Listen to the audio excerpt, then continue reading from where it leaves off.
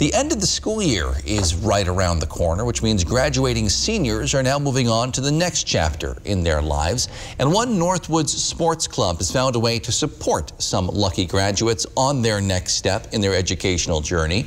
News Watch 12's Andrew Kiekefer joins us now live in studio to explain. Andrew.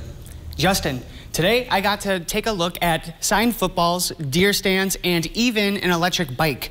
These were just a few of the thousands of dollars worth of raffle items at the Lincoln County Sports Club. And that raffle is just one way they're helping out college-bound seniors this weekend. A casting contest, a shooting contest with pellet guns, and also an e-bike course that Harley-Davidson is setting up. Those are just a few of the activities going on at the Lincoln County Sports Club open house this weekend. This is where the open house would be.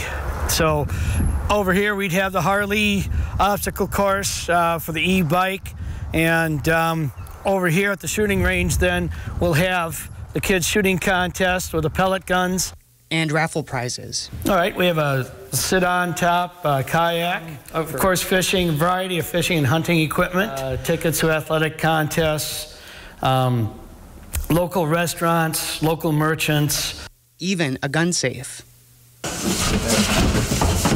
which you can win while supporting college-bound high school seniors. All this is just to help promote our club, to let people know what services we have for them, and help support the scholarships that we give out to area graduates. Since 2017, the club has supported college-bound seniors who intend to study conservation or a related field.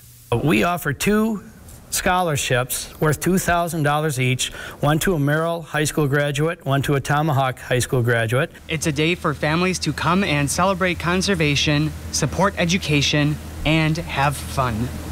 The fundraiser is this Saturday, and you can visit lcscsportsclub.com for more information on the sports club, amenities, and how you can get involved. Justin?